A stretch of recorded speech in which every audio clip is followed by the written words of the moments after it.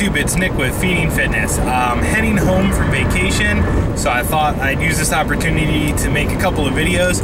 The first one I'm going to talk about actually has to do with vacation. This is about water retention while on vacation, and this can be kind of an important subject. So, let's say you're going on a beach vacation. You've spent the last 3 or 4 months cutting weight, so you've got that perfect six-pack. You want to look good at the beach.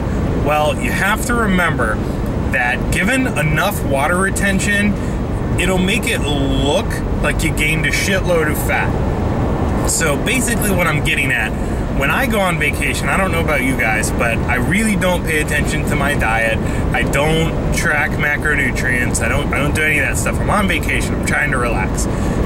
But what you do want to consider is that if you have a supremely high sodium meal, for instance, if you go to an all-you-can-eat seafood buffet and you're in Maryland, so literally everything is doused in so much Old Bay seasoning that you don't even know what to do, you are going to retain a ton of water.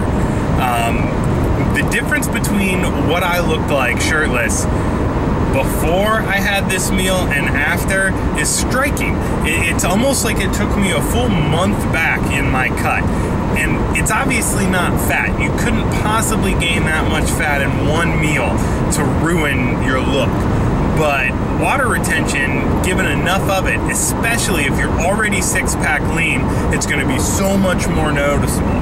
So I guess my point is, save your meals that are going to be just insanely high sodium for the end of your vacation. I did it the last day I was going to be on the beach.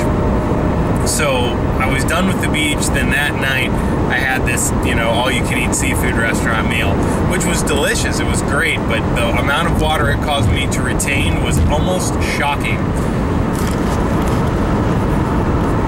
Now, of course, over the next couple of days, water will get released, and it's not a big deal.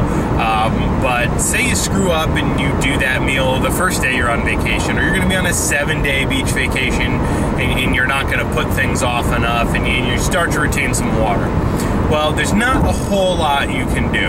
I'm not a big fan of taking diuretics to look good.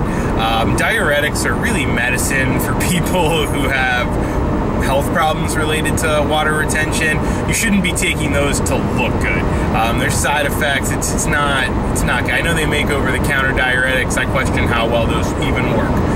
The biggest thing you can do, and it may seem counterintuitive, is chug water. Take as much water in as possible. And you might think, well, you're retaining water. Why am I putting more water in me?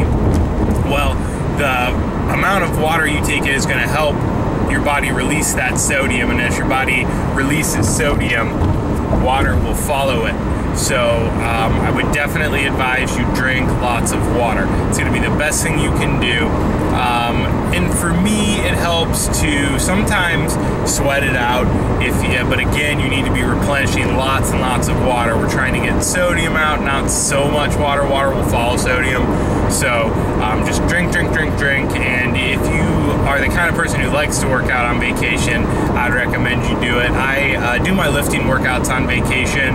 I don't do straight cardio on vacation because I end up doing cardio anyways.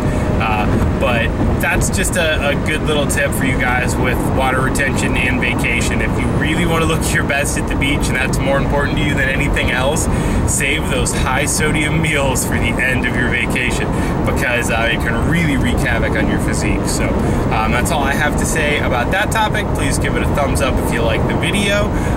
Like, favorite, subscribe to the channel if you haven't already, and I will see you guys next time.